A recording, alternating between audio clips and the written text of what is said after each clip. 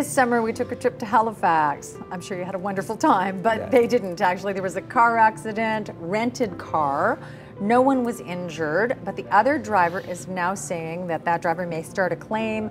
I was not at fault, says this person. Do I have anything to worry about? Okay, hopefully it wasn't in the sinkhole.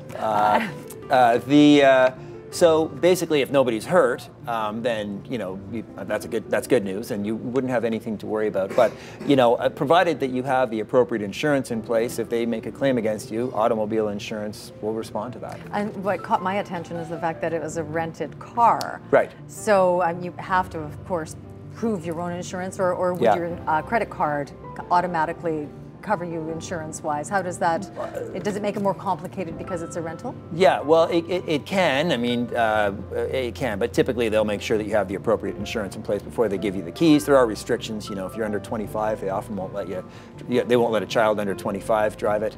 But yeah, no, they should be fine.